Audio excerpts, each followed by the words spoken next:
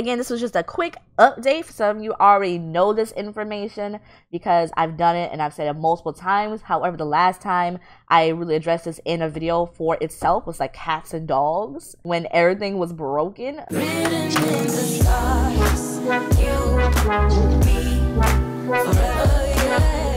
What's up, boo? Welcome back to my channel. I hope you're having a great day, and if you're new to my channel, because I am refreshing a video that I've done multiple times and mentioned about doing multiple times, either on Twitter, Instagram, my Discord, my YouTube channel, and that is how to prepare your mods folder for an update / patch for The Sims 4.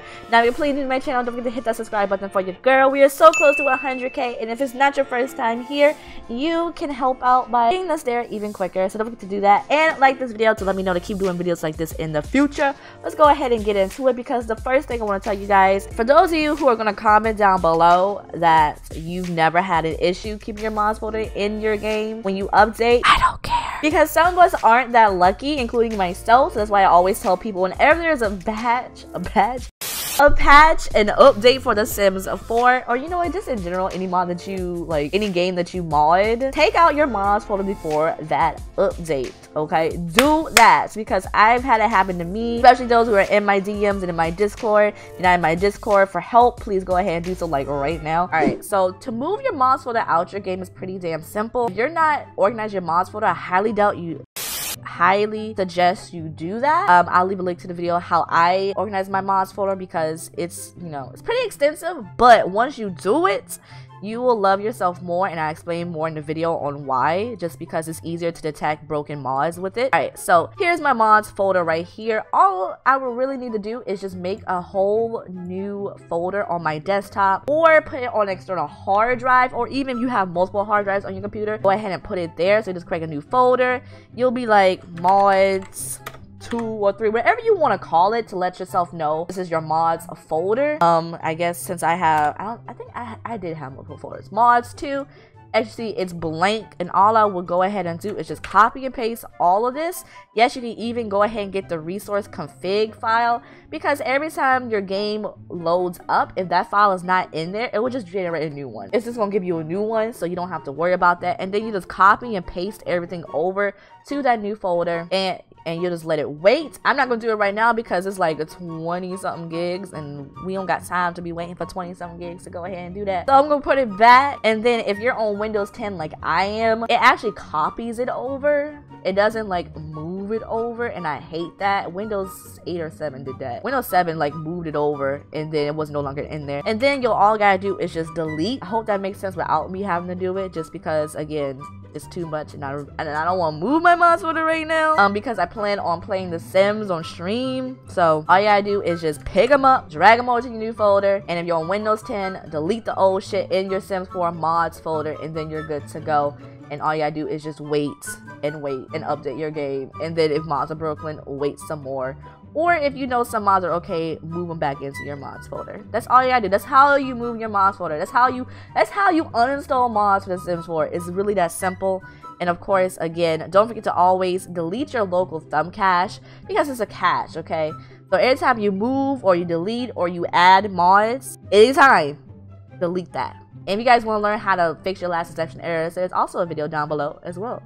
But please, yeah, go and take out your mods folder before it even hits. However, patches usually come within 10 a.m. Pacific time. They're always like mornings Pacific. If you guys didn't know that, do is go ahead and go through your Origin account and take off automatic updates, because sometimes you may it may sneak up on you when one's released, or you may just forget.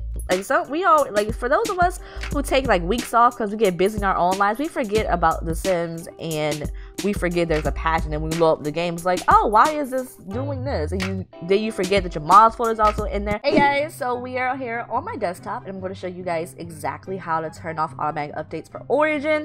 So we're gonna go to, you know, load up Origin real quick, and you go to Origin application settings, and then you'll go down to application, and then it's gonna tell you automatic game updates, automatically update Origin, or participate in Origin client beta, All of these should be turned off unless you really want to be in the client beta. I don't know too much about that, but that's just like if you want to. But this is the one you need to be worried about. The automatic game updates, especially for The Sims 4. Origin will automatically download and install games updates for you. If you mod your game, this is a big no-no. You should never have this turned on. As you can see, mine is turned off. So if it's green, it means it's on. If it's gray, it means it's off. And that way, whenever you pop up Origin, if there's like an update you forgot about, you're able to just go ahead, take a mod photo real quick, and then tell The Sims 4 to go ahead and update itself without your mods in your game. So that's how you do it. It's quick and it's simple. It's easy peasy, lemon squeezy. Go ahead and turn off automatic updates. So that's 2 tips right now. Take out your mods folder for all updates and make sure you go ahead and turn off automatic updates for The Sims 4. Alright, the third thing is making sure you keep mods updated. Whenever there's a patch or an update, not saying that mods will break with this upcoming patch because we don't know. But you always want to be side of caution, especially if there's any bug fixes that are, going to be in a patch, because that means coding has usually changed. And you guys don't know, mods use the coding from the EA. They just like warp it and make it their own and they adjust it. So they actually do need that base code to stay the way it is in order for your mods to work. And when they change it, that means the mods don't work. If that's like a crash course in modding, I hope that makes sense. Let me know in the comments below. Does that make sense? Like hashtag it makes sense, Troy, if it made sense to you. I hope it did. I don't know. I'm sorry. Alright, I'm just sorry. Alright. The places to go when your mods are being updated is to always just wait for the community to tell you. My Discord is the number one place where you should go to know if mods have been broken, and because there's so many helpful boos, including you, and I see you who are like in the Discord, I see you helping out, and they're gonna tell you what mods are broken, what mods are updated. Always wait for your mods to be updated before you put them back in if they're broken. Because even if you update your game, the mods are going to be broken if the game has changed its code for that mod. A lot of people always ask this question: if I take out my mods for an update and I put it back in, will my mods be fine? The answer is yes and no, because it depends on what EA changed. If you put it back in and it's telling you last exemption error is not working, that means it's broken and you have to wait for the creator themselves to go ahead and update the mod, okay? And of course, I will be posting videos or updates on my Twitter account, my Instagram. Make sure you go follow your girl on Twitter. We're so close to 8,000 followers. If you haven't done that already, please go do that. I'll leave the link in the description box below, where all my social media has always been.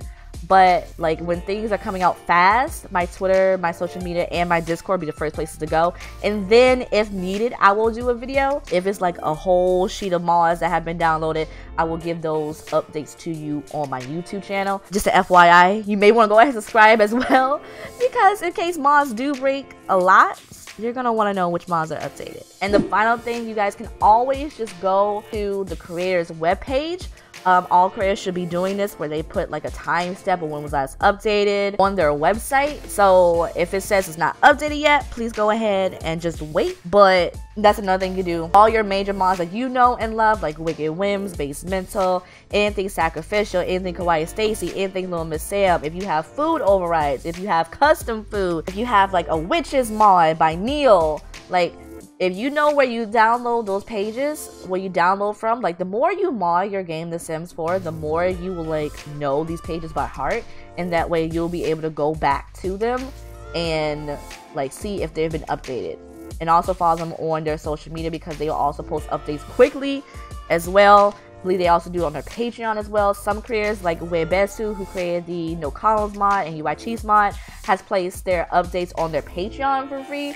So just a little quick FYI, if you guys did not know that, the updated versions are on his Patreon.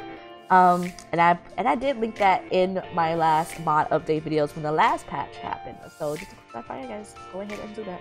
I think that's it. I don't think there's anything else. So guys, I think that's it. Yeah, that's it. So guys, I hope you enjoyed this video. Again, this was just a quick update. Some of you already know this information because I've done it and I've said it multiple times. However, the last time I really addressed this in a video for itself, was like cats and dogs when everything was broken. So I thought, why not just go ahead and do it, especially because there is a schedule update soon. So I hope you guys enjoyed this video. Don't forget to like and subscribe to your girl's channel. I will see you guys next time. Bye boo.